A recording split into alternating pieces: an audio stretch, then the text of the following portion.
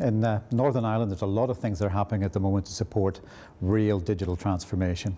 It's a really exciting time for us. There's a lot of investment in fintech. We're attracting lots of companies to innovate in AI and research around health, about machine learning and mobility. And these are big areas for us in Northern Ireland as we look to transform our region. We also have other schemes that are going on around the Smart Belfast project and looking about how can we really create a platform to allow people to come in and innovate in a way that actually drives real change for businesses, for tourism and visitors, for organisations, for health and welfare.